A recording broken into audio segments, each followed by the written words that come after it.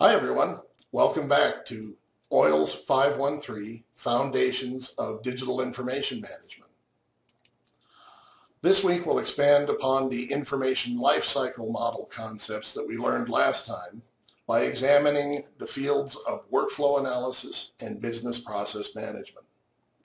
These terms are actually somewhat synonymous, but they represent a field of inquiry that seeks to understand how work is organized and also, for our purposes, how information is produced in the workplace. We'll look at methods for documenting workflow processes that can be used for management analysis and employee training. We'll also touch on how to experimentally model workflows so that we can identify systemic problems and implement new efficiencies. Have a great week.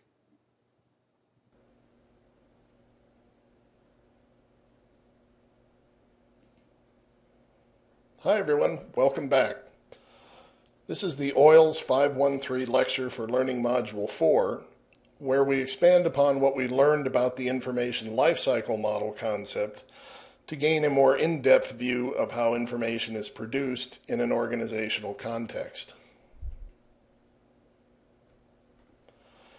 As I mentioned in the introduction online, the information lifecycle model is really meant to be used to give us a high-level overview of how information flows from production to destruction within any organization. And these could include schools, governmental agencies, private businesses, or nonprofit agencies of other sorts.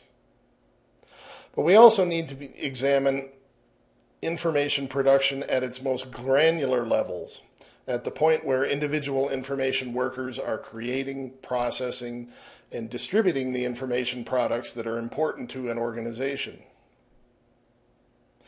As you know from your own experience, as well from this intricate workflow diagram, business tasks or processes and information production can become extremely technical and intricate. To provide methods for communicating organizational procedures and frameworks with which we can understand how to make information more efficient, we need to be able to both visualize work processes and model them. This is where workflow analysis and business process management can help us.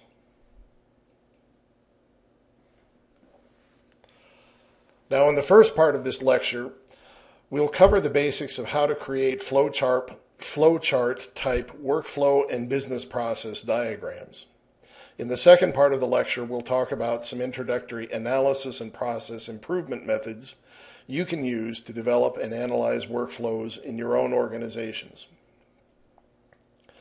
First, before you start the assignment for this week, you'll need to select a flowcharting application.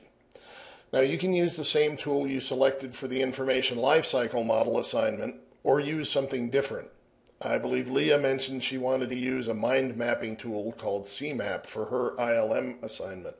And that's perfectly fine. You can use any tool. Just be sure that the application you select has a library of standardized workflow diagram shapes like that shown here on the slide.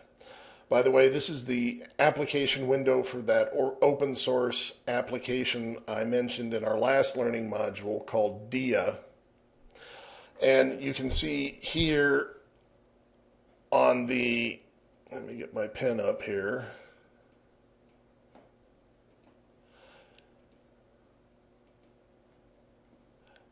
You can see here on the left menu bar that there is a library of standard flowchart shapes that DIA provides.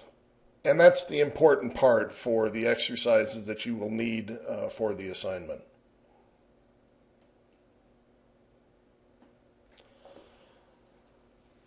Now, there's a few rules of etiquette we need to follow when constructing a flowchart diagram. First, the drawing should start on the left and progress to the right. If you are diagramming a simple workflow process, it's generally best to start at the left center and design your diagram to flow straight across to the right across the diagram page.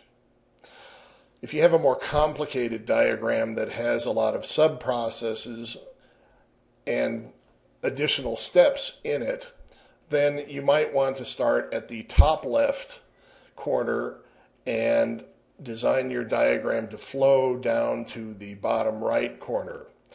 This produces what's called a waterfall diagram that has kind of a step look to it like that.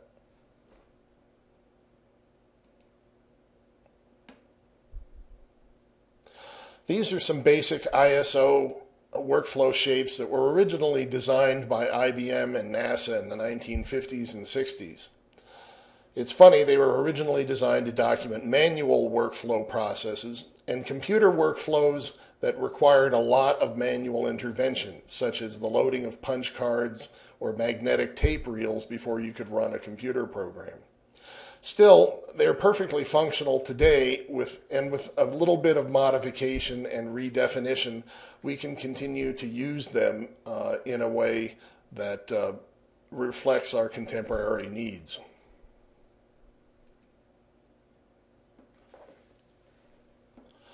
Here's a more intricate set of flowchart symbols that can add some sophistication to your diagram. Here, for example, is the symbol for beginning or ending. I've just got it marked as terminate workflow, but you can certainly use this symbol to start a workflow process and show the end also. Sometimes when you have a very intricate workflow, it will spread over several pages, and so you can use these connector symbols to help you jump from one page to another or from one main workflow process to another on a series of diagrams. The symbols on the left indicate some basic functions. There's the document function. This could be a paper document or an electronic document like a word processing file or an email. Stored data, we don't really use this symbol anymore that much. It's preferred to use the database symbol that looks like a cylinder on its side.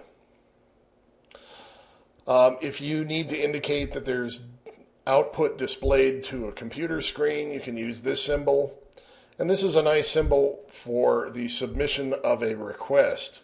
So if somebody isn't just simply preparing a document, but they're actually submitting a request, this is a good way to delineate that.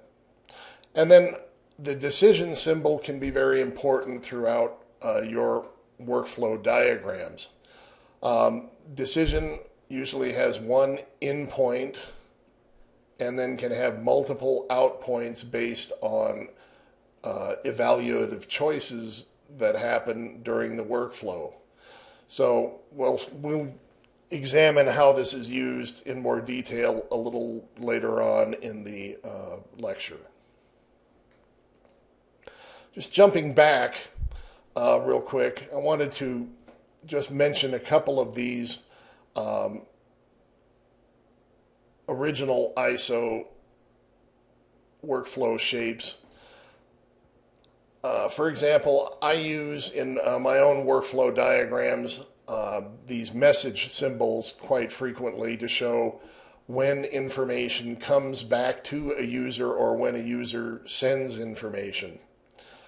The preparation symbol can be very useful also to show that there's some lead time that you need before starting an actual process. So if you have to gather materials or information together before you can actually start working on a task, this is a good symbol to use to indicate that. Any general process from data entry to data processing, reformatting, working with the database, etc., can be represented by this generic process symbol. If the process has been predefined as a specific type of function, so you're going to see it again and again, and it's a standard procedure. So, for example, a defined process would be in my email inbox. when I mark an email with a red flag to show that it's important. If I'm going to have that option throughout a workflow process, then you might want to indicate that as a defined process. Here's a sort of pseudo keyboard symbol that shows the data is being input manually.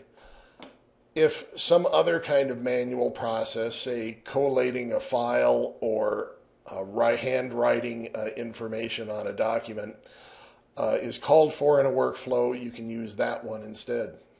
When data is transmitted, sent, or received, you can use the data symbol here.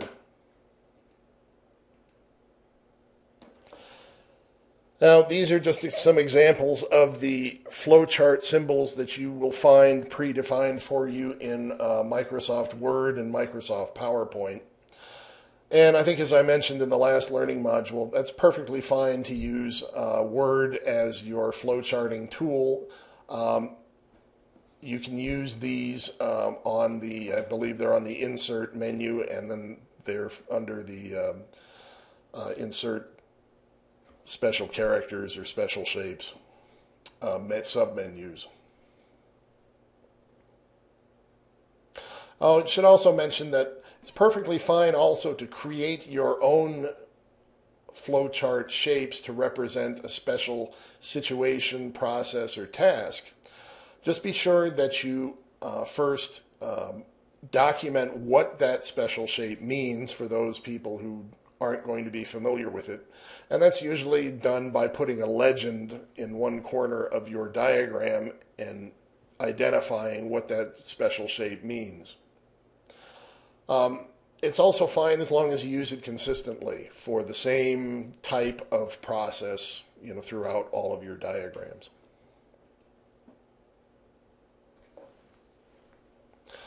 Labels on any workflow analysis or business process diagram are very important for clarification.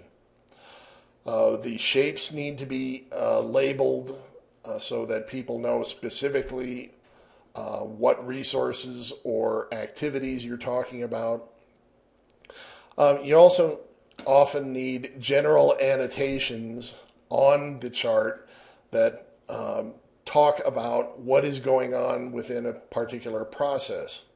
Now, you should use as many annotations as needed to clearly communicate your analysis diagram, but you don't need to annotate every single process that occurs. A lot of the processes will sort of become self-evident to those who are reading a diagram if it's constructed properly.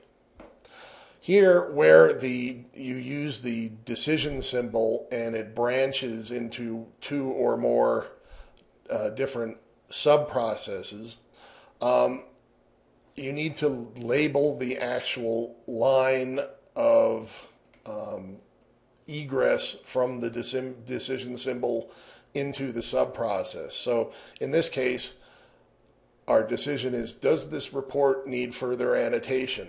If the answer is no, then the report file is sent to the file archive. And if the answer is yes, it needs annotation, then we send the report for further approval. Now, 2 is about as much as you can logically show as options coming from a decision point symbol. You can, in certain circumstances, offer more than 2 options based on specific criteria. But the criteria, like yes and no here, need to be labeled clearly for the user.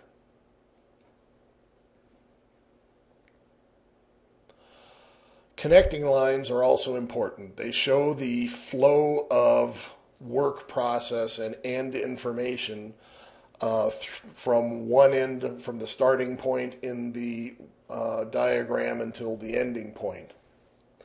Usually you want to use solid black lines with arrows that point in the direction of flow throughout your diagram.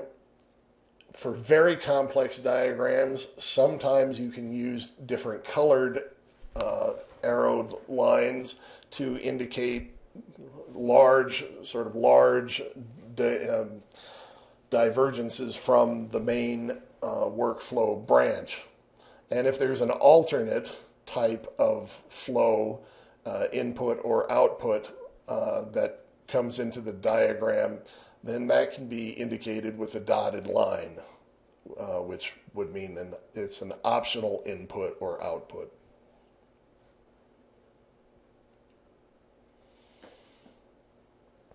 Color can be important as well, but you should use color sparingly on an analysis document. You typically want to color each type of shape a certain color, although there are occasions where you might want to group all of the shapes for one specific task and make them all one color to show that they are in a group that's related to themselves there.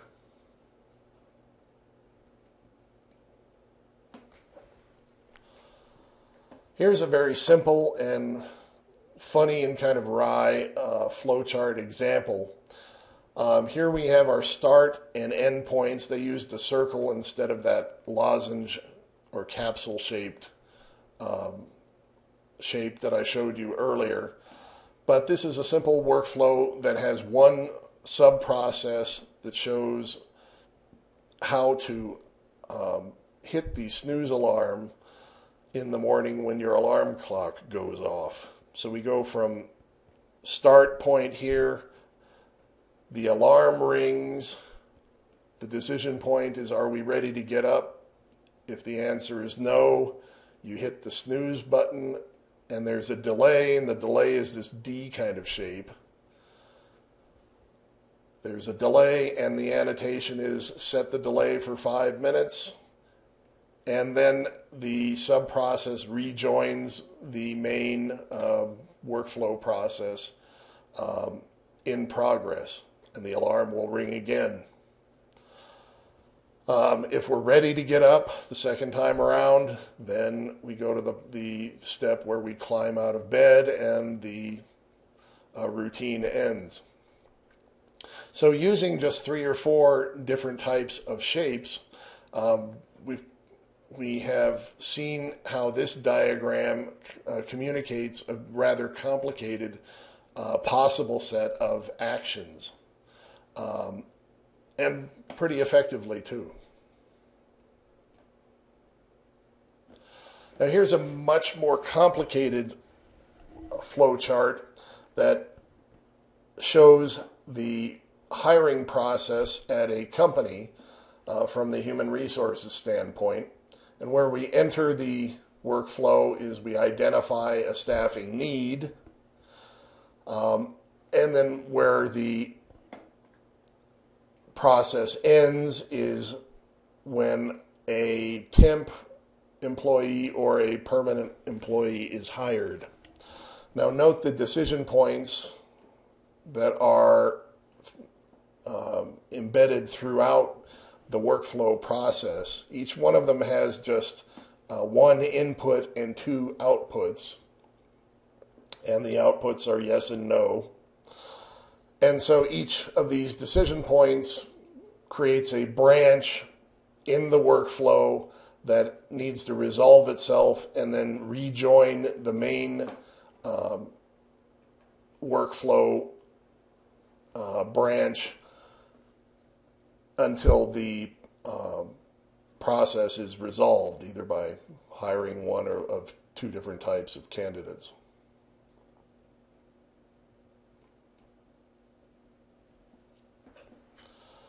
Now, this is a more sophisticated type of flowchart called a cross-functional flowchart.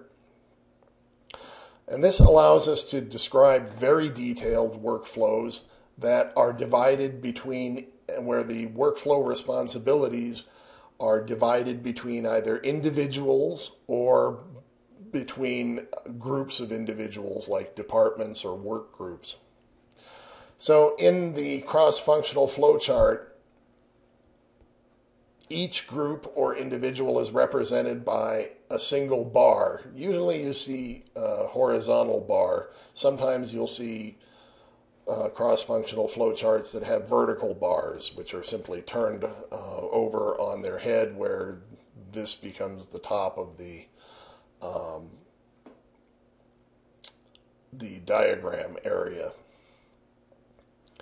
Now, we use this type of cross-functional diagram when more than one person or more than one team is required to fulfill a particular task. It can also indicate when more than one person or more than one team is dependent upon each other. So if I need to get information or approval from another department before I can complete a task, that makes me dependent on them. So these dependencies and the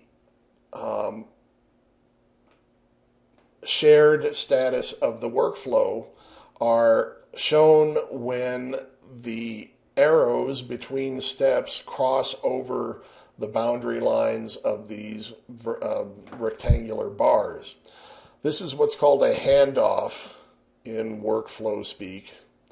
So from the tester group or individual here, if this decision is no, then the tester hands off the work to the technical support group, who then may hand it back off to the tester again.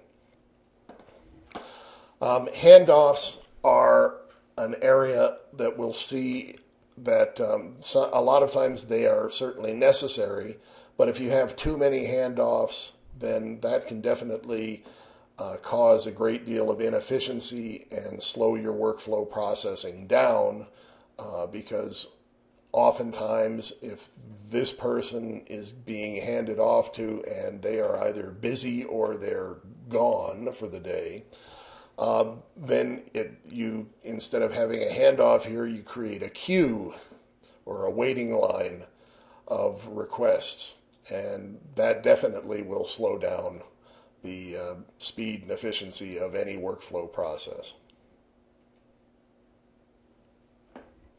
Here are the basic components of a cross-functional flowchart.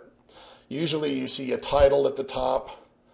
The workflow can be divided into these phases, which create another type of boundary between different types of tasks. And then each one of these rectangular bars is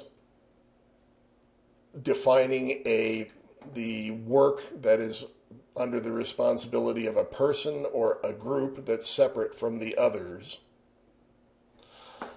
And typically, like I said, it's usually a department or an individual that's represented by the rectangular bars.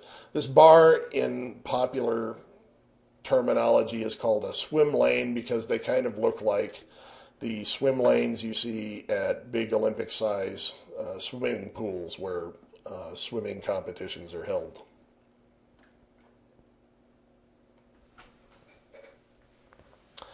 Let's move now to talk about how to do a basic business process analysis and break a task into its component functions and parts.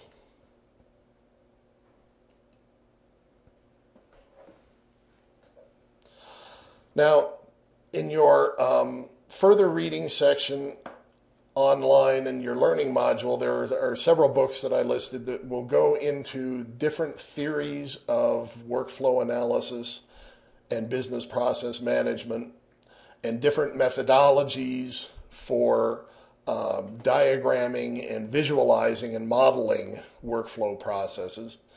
Since we have limited time available to us, we're going to stick with this basic analysis method, which you will find is going to be good enough for most of the different kinds of analysis that you need to do.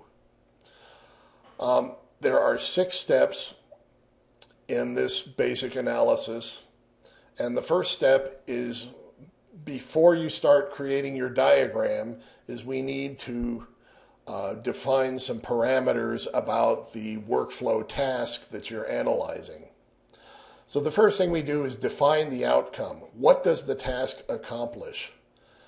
So that could be, like we'll see in a moment, we'll do a diagram of sending an email. Well, the outcome of that is simply that the email is transmitted. We could make the outcome to be that the communication, the email that we sent, is received and read by the person at the other line, which would be a different kind of outcome. So we need to very concisely define what outcome we want to show as the main parameter in which the task that we're analyzing occurs. The second is we need to define the boundaries of each task, both the beginning and end of the larger task itself, like sending an email, and then also we need to define the boundaries of each of the individual components, main components of the task, which we'll do in a second when we get to listing activities. Identify the participants. Now there's some lack of consensus on whether or not you really in workflow analysis want to define individual positions, but there are some theories that say you should only follow the work process in a workflow diagram. There are others that where we can say we only want to look at the flow of information through a task. And then there's others where we want to actually identify the individual workers who are accomplishing a task. Each is fine in its own right, but just be aware that identifying participants may not be appropriate in every situation where you're trying to do a workflow analysis.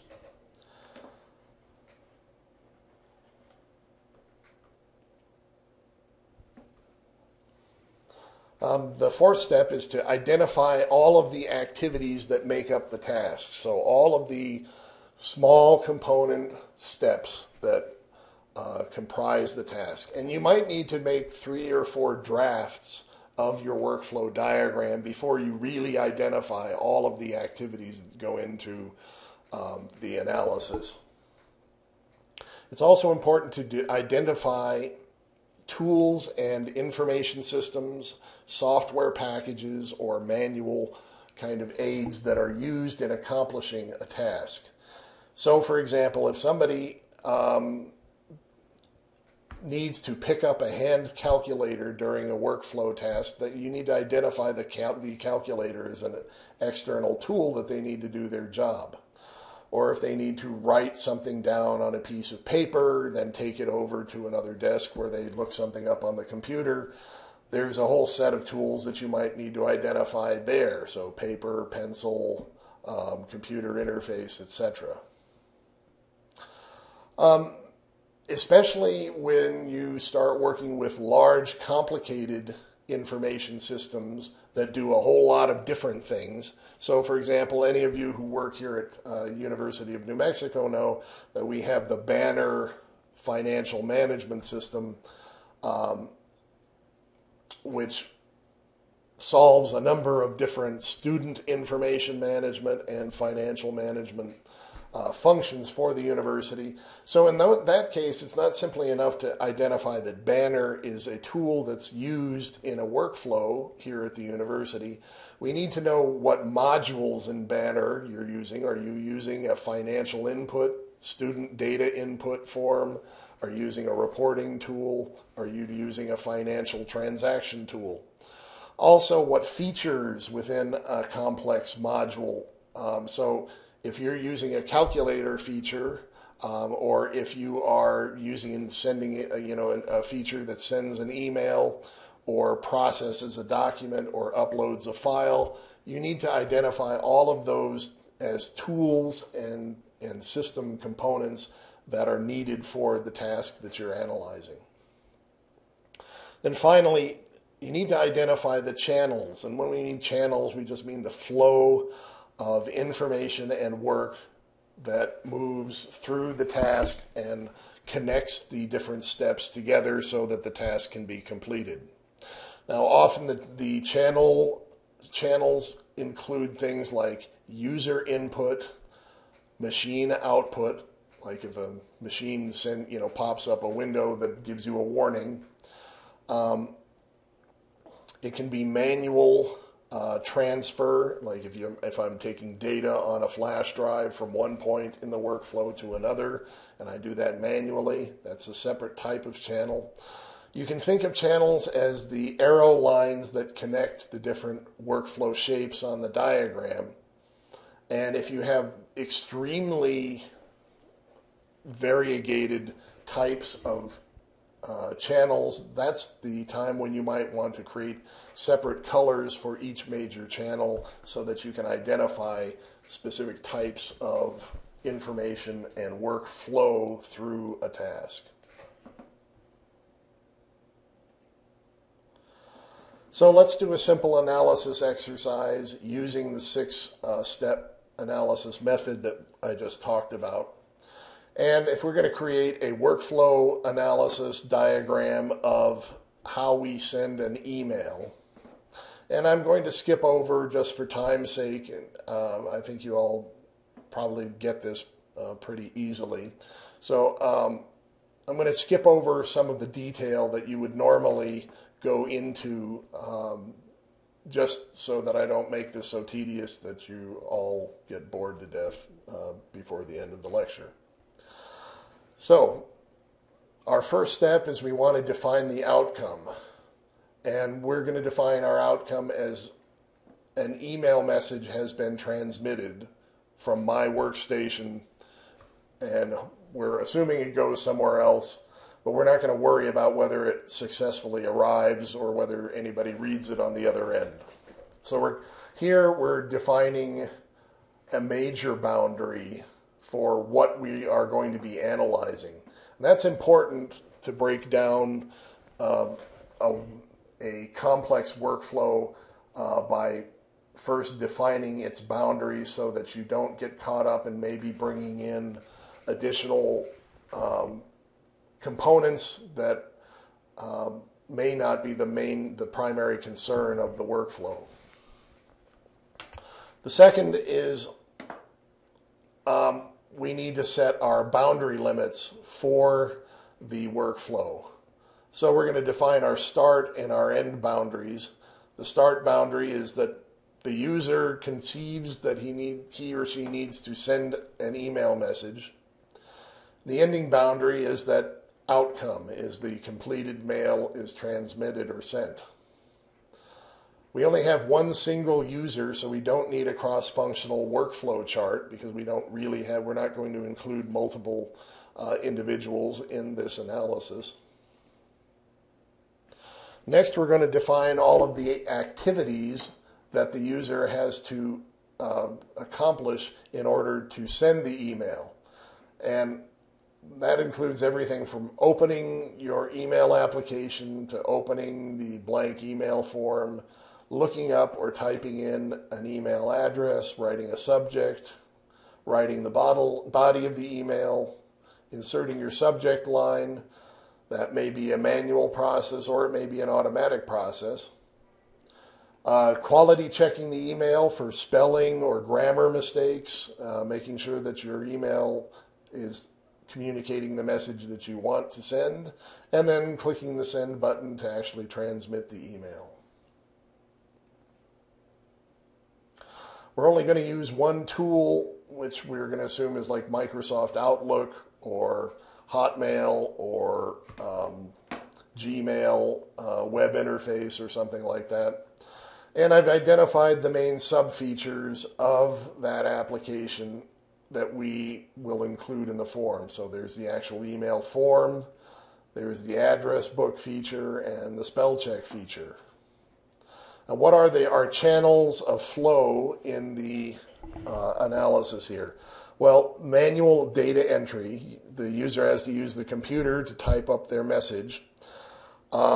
If, for example, they already had a message that they had put into a Word document and we're just going to use copy and paste, that would be another type of channel that we would possibly, not always, but possibly need to consider. Another channel would be a communication channel where the email application gives feedback to the user. That's often important to include on workflow diagrams to show that the user is being told that something is either going okay or something is an error or something needs to be fixed or another step is required. And then the actual email transmission, which we don't need to actually represent on the diagram because it's simply not part of our overall outcome parameter for the workflow analysis. So now we'll take our analysis write-up that we did and start creating our diagram. So here's our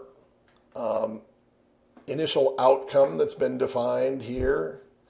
And our boundaries are that the user starts the process by conceiving that they need to write an email and that the end of the process is when the email is sent. So that's numbers 1 and 2 in the analysis checklist. Now in this diagram, you see I've added the activities, most of them. I think I left a couple out just for the sake of space. But the major activities that need to be accomplished for the email to be sent. Now we have 3 general processes: opening the email application, writing the email, and sending the email. And we have 1 decision point here, spell check, represented by the diamond shape. Now I've organized my workflow logically into a waterfall configuration that flows from the top left of the diagram to the bottom right. And all of the steps are in proper order here.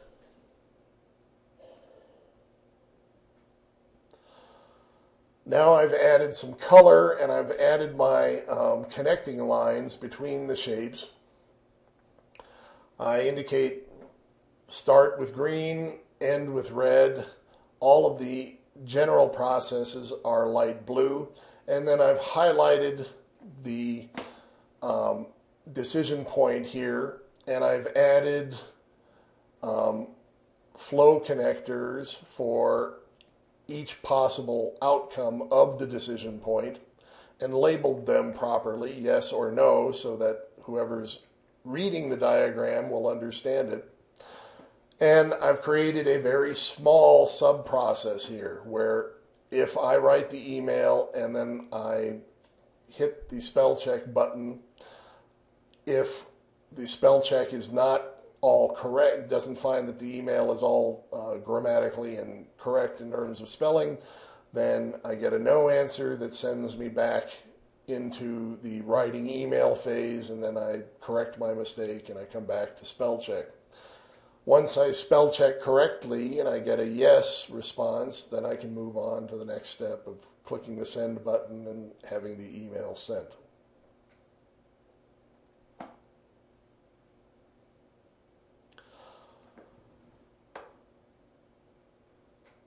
So once you have been able to diagram, identify all the parts of a task and diagram them using that 6-point method that we just covered, the next step is to try to improve the workflow so it runs more efficiently or runs faster. And there's a number of different signs that we can look for in the diagram that indicate places where we might want to try to reorganize the workflow to make it more efficient. So the first item here is to minimize the number of decision points in your workflow. A workflow that has a whole bunch of decision points is going to get bogged down at some point because somebody has to evaluate what's going on in the workflow at every one of those decision points. Now, sometimes that can't be avoided, but that's an area where you can look at to see if you can maybe eliminate or combine some of those decision points to make the workflow process run more efficiently or faster. Minimize the number of handoffs between people or departments or groups of people in the workflow. A handoff always causes a slowdown of work, usually because the person you're handing off to isn't just sitting there waiting with nothing else to do. You're usually handing off to somebody who's already busy doing another task, and so the handoff causes a backlog or a waiting line or a queue of pending work to do that is going to cause the rest of the system to back up before it's cleared and the person gets caught up with all their work and the workflow is able to start functioning normally again. So if you can minimize handoffs as much as possible, then it will cause more efficiency in a workflow, generally speaking. Minimize the number of quality checks or approvals. Whenever you have to stop and examine work to see if it's correct, complete and correct, or if you have to have somebody in authority approve the work before it can go on, sometimes those are important gatekeeping functions in a workflow, and sometimes they simply slow things down. So if you can combine quality checking and approvals into one step or as few steps as possible, that again will help speed efficiency in a workflow. Managing queues and bottlenecks. As I mentioned, when work is handed off, it often creates a bottleneck effect where the person on the other end who's receiving the work handoff is only able to process, one request at a time, and often that causes a whole slowdown in the whole workflow system. So one of the solutions to managing queues and bottlenecks created by handoffs is to add multiple individuals who can be handed off to, who can accept new work requests and therefore eliminate the bottleneck effect.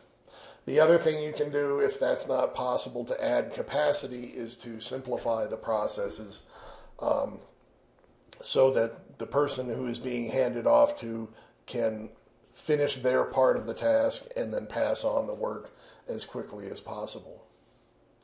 And then there's a lot of things that we haven't talked about in terms of workflow efficiency, which are not going to be able to be represented on the workflow diagram.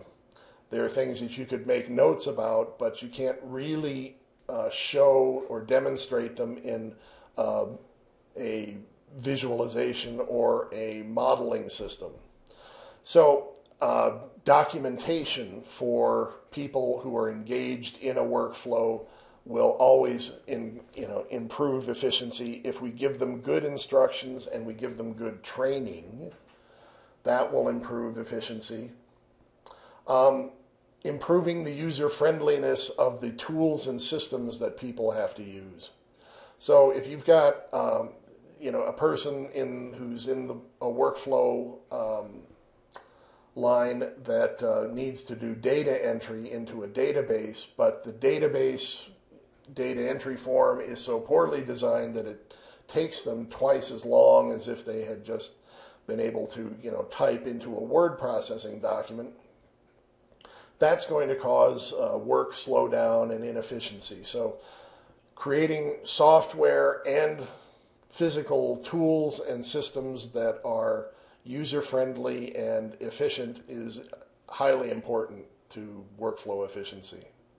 And then often more automation and less human intervention. So if something can be automated to where you can have a program written to perform a task that a person doesn't really need to be performing, that will also improve efficiency. And there are a whole host, any number of off-chart types of issues, such as morale, the type of people you're hiring, the type of physical work environment you're in, all kinds of things. And so that's almost an infinite list, but really, since we're trying to focus on making the workflow work as efficiently as possible, we should only include examination of off-chart issues that we are going to directly impact the workflow efficiency.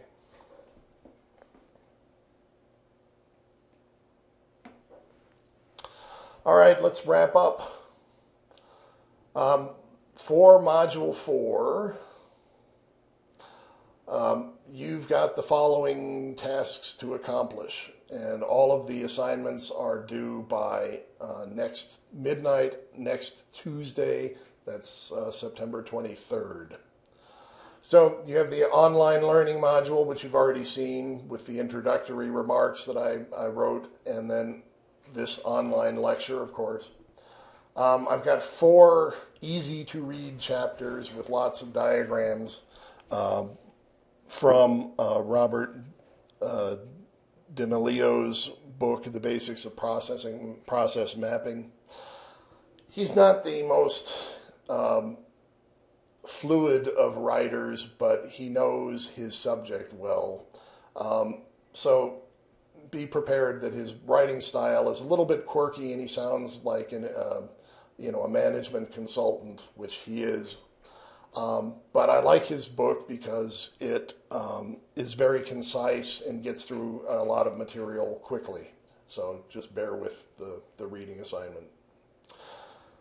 You've got a tools and methods assignment to design a flowchart that represents one stage of your information lifecycle model, and I have extensive instructions online for you.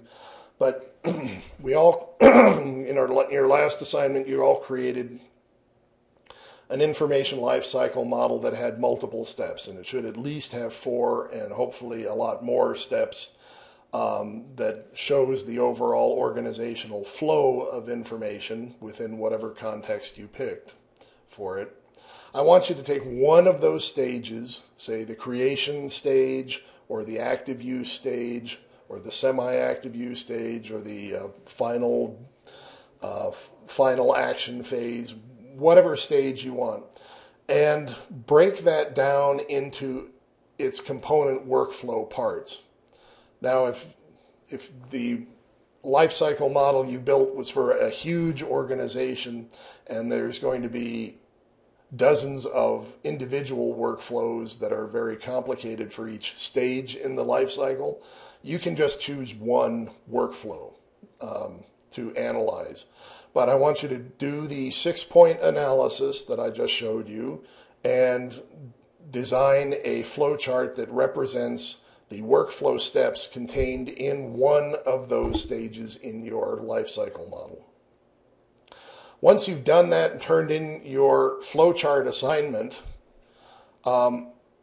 there's a discussion assignment with 3 different threads, and I'd like you to post a short answer to each of those threads, and if possible, get into an online discussion with your classmates to talk about your experience designing a flowchart and whether you were able to see any efficiencies that could be gained in the workflow that you diagrammed and analyzed.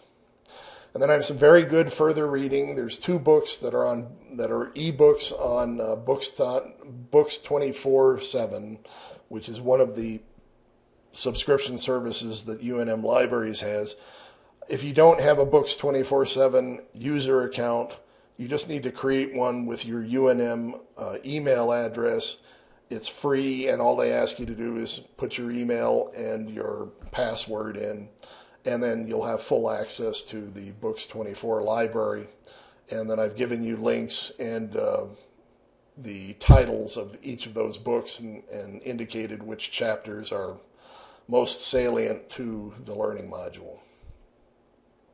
So that's it. If you have questions or need help, email, call, or stop by my office.